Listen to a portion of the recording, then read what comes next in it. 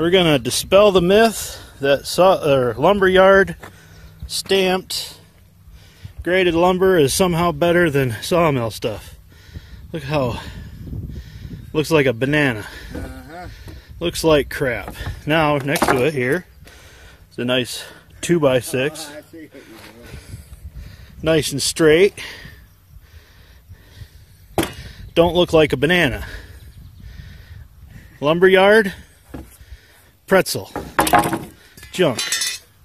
Sawmill, quality, good stuff. That's all you need to know. And that's how you straighten out a piece of crappy lumber from the lumberyard. You put it on a piece of good lumber from the sawmill. Look at that. That garbage. Yeah. Treated lumber from the lumberyard isn't all it's cracked up to be. Can you read that there? Don't get that kind of wood.